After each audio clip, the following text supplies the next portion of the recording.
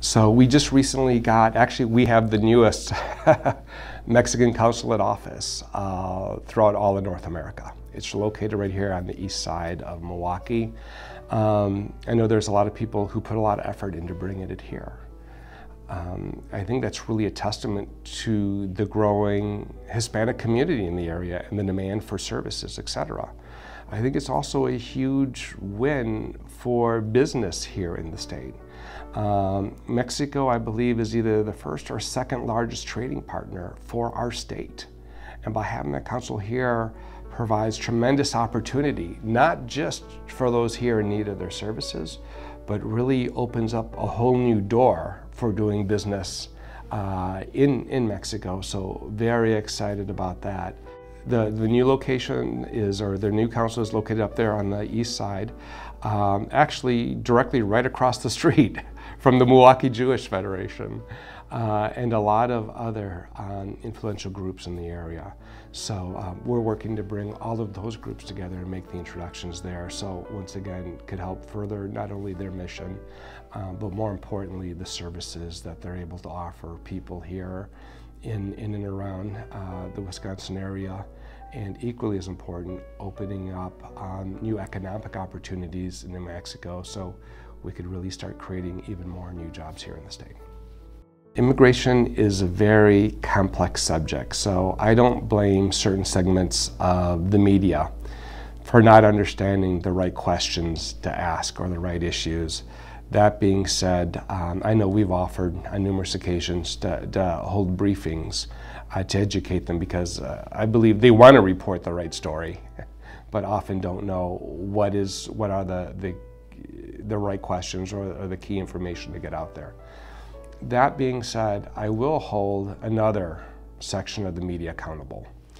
There are networks, I'm sure we all know who they are, that parade out night after night these experts. But it's the same people night after night that proclaim and to know everything there is about immigration reform and whatever other issue they're hosting that night, that are simply reciting talking points put out by certain individuals with certain interests. Them I will hold accountable for spreading misinformation. So there are those that in the media that are honestly trying, but just don't have enough history or backstory or knowledge to deliver the story properly. But then there are those also who are promoting these misperceptions, misinformation, and seeding the ground for divisiveness and in more than one occasion, sadly to say, hate. So I do get a lot of questions with regards to our position and my work on the issue with regards to Wisconsin's voter ID, photo ID law and its requirement.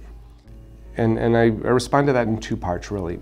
One is, as we look back on a lot of the testimony that's gone on with regards to this and other parts of legislation, it's become more than obvious that sadly there are a number in the state legislature that have, and I hate to say this sounding partisan because anyone who knows me knows I'm center right, that are passing legislation that will give them nothing more than an advantage and an ability to win in the next election cycle. It's not legislation about good governance. It's about seeking that advantage to win at any cost. I think everyone would agree we want to make sure only people who are eligible to vote do vote.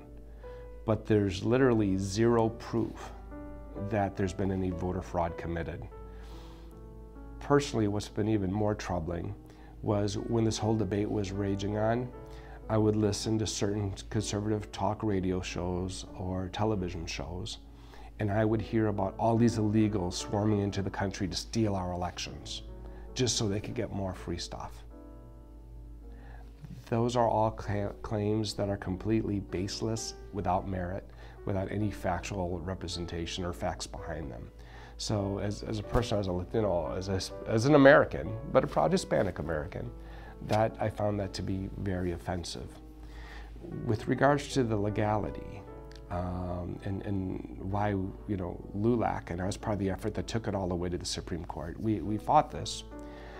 was because when you look at how rigid the ID requirements were, denying our veterans to use their veterans cards, and a number of other like situations to be able to use those to vote. When you looked at them saying, well, it's not hard, you just simply go down and you get a photo ID.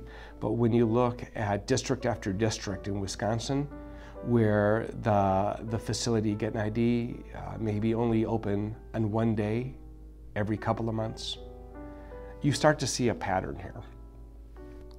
And when we went back and we did the homework, and we saw that because of this law overnight, approximately 10% of Wisconsin's entire electorate would not be allowed to vote because they didn't have that required ID, well, then we just know that this was a law that simply went way too far. A democracy should be encouraging its citizenry to participate in their elections. That's what makes a democracy great. That's what makes it a democracy. To discourage people from participating in the process is not a sign of loving your country. All you're doing is seeking political advantage. And that's why we came out the way we did.